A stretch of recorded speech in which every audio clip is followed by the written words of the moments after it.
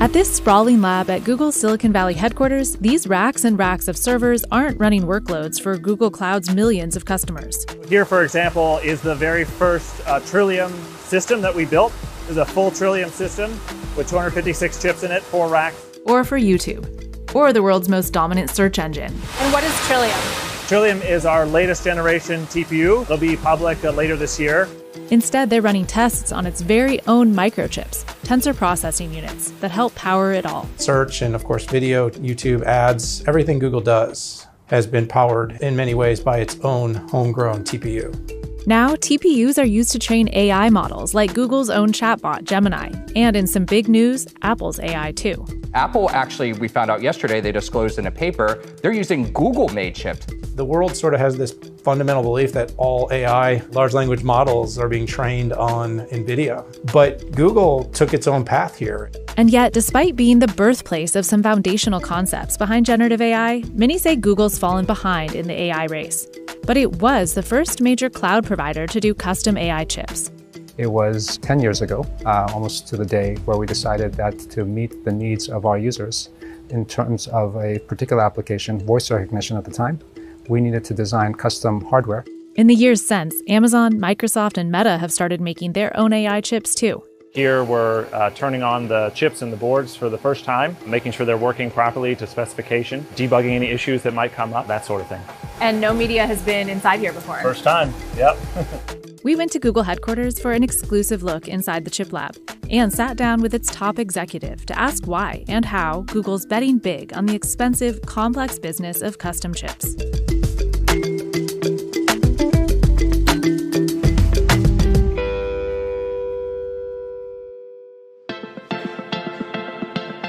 It all started in 2014, when a group at Google calculated that in order to launch upcoming voice recognition features, Google would need to double the number of computers in its data centers. Amin Vedat, now the head of custom cloud chips, started at Google 4 years before that. A number of leads at the company asked the question, what would happen if Google users wanted to interact with Google via voice for just 30 seconds a day? And how much compute power would we need to support our users? We realized that we could build custom hardware, not general purpose hardware, but custom hardware, tensor processing units in this case, to support that much, much more efficiently. In fact, a factor of 100 more efficiently than it would have been otherwise. What is a tensor processing unit, and did you guys coin that term? We did. We coined the term tensor processing unit. We believe that it was certainly the first large-scale hardware accelerator for AI applications. There's a whole gamut of qualification validation tests we do on power, thermals, functionality. You're really trying to make sure the design has enough margin so that it's going to operate well at volume, at scale. Principal engineer Andy Swing, who ended up leaving Google since our visit, was there for the first launch. There's actually 4 chips inside there. It's connected, actually 2 of those are connected to a host machine that has CPUs in it. And then all these colorful cables are actually linking together all of the Trillium chips to work as one large supercomputer.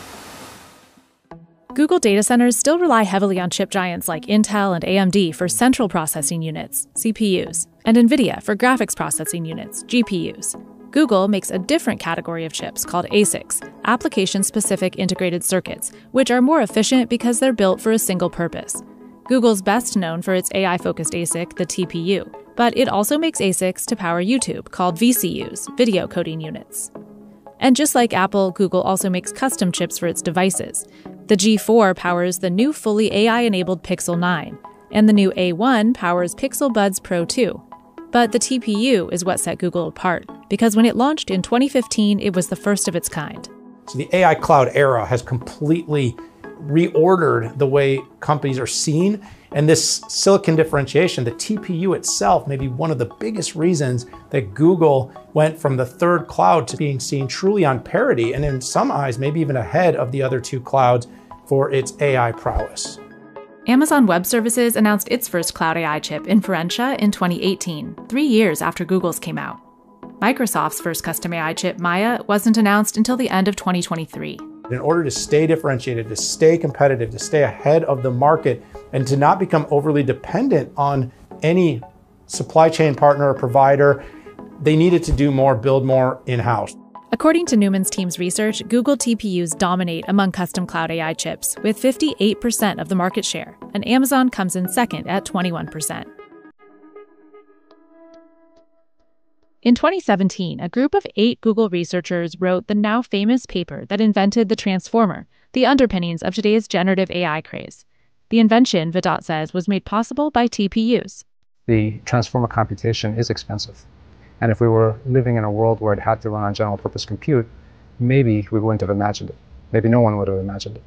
But it was really the availability of TPUs that allowed us to think not only could we design algorithms like this, but we could run them efficiently at scale. Still, Google's faced criticism for some botched product releases in the current rat race of generative AI. And its chatbot Gemini came out more than a year after OpenAI's ChatGPT.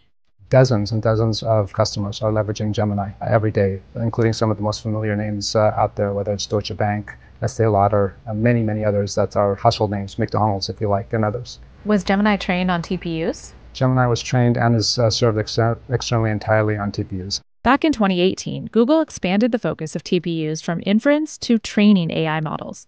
Version 2 was actually a pod that connected 256 TPUs together. Now, version 5 is in production, which connects almost 9,000 chips together. The real magic of this CPU system is that you actually can interconnect everything over fiber optics dynamically, and so you can build small or as large of a system as you want.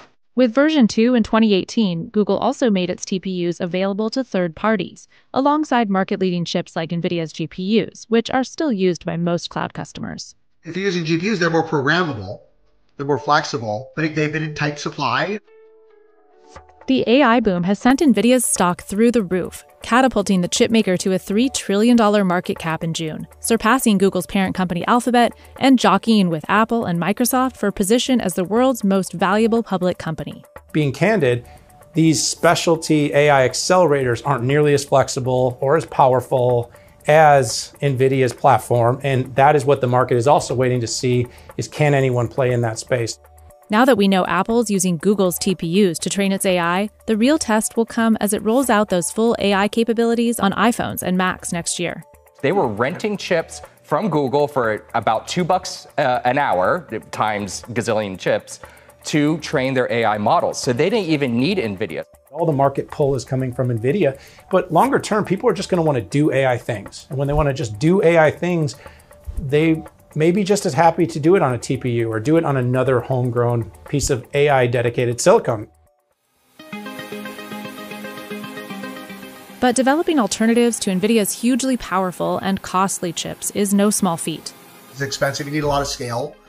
And so it's not something that everybody can do, but these hyperscalers, they've got the scale and the money and the resources to go down that path.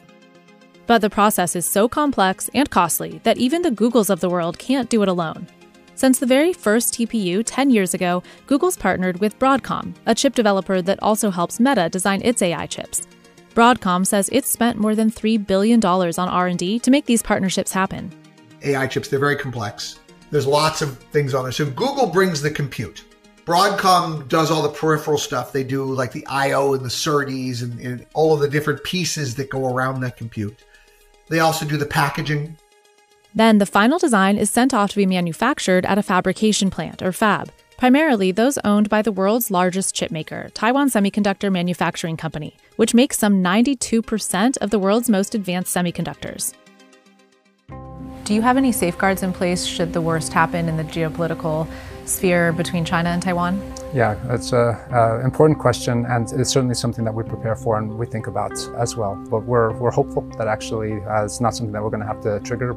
I think the entire world is at the same risk. It's not unique to Google, it's not unique to Amazon, it's not unique to Apple, it's not unique to NVIDIA. If Taiwan is not given the appropriate support, if it deals with unexpected end-of-day circumstances, it is not only going to set back any one of these companies, it's going to set back the whole world. That's why the White House is handing out $52 billion in CHIPS Act funding to companies building fabs in the U.S., with the biggest portions going to Intel, TSMC, and Samsung so far. Intel and TSMC, they're putting a lot of their own money into this as well. I'm heartened to see that, but I mean, it's going to take a long time to duplicate. So let's hope that it doesn't need to be duplicated.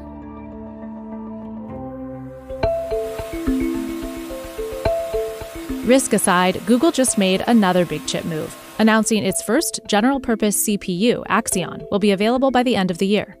Now we're able to bring in that last piece of the puzzle, the CPU. And so a lot of our internal services, whether it's BigQuery, whether it's Spanner, YouTube, advertising, and more, are running on Axion.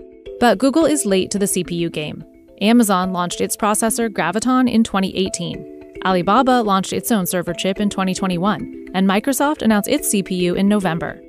Why didn't you do it sooner?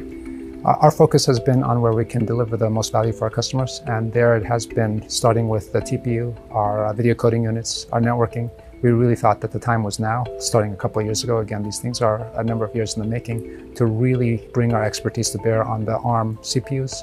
I don't fault Google for pacing out the launch of Axion in a more delayed fashion. This wasn't as differentiated. It's not as differentiated to me. It is more of a supply game. It's more of a margin and vertical integration game for the company, whereas the TPU was truly differentiated. 6 generations, 10 years of experience.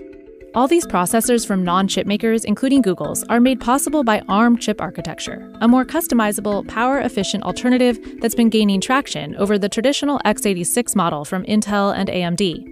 Power efficiency is crucial because by 2027, AI servers are projected to use up as much power every year as a small country.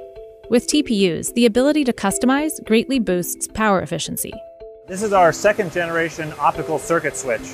So our large TPU supercomputers are actually optically interconnected. It allows us to dynamically link together collections of TPU chips to custom tailor the dimensions to the job that's running. This is developed all in-house by us.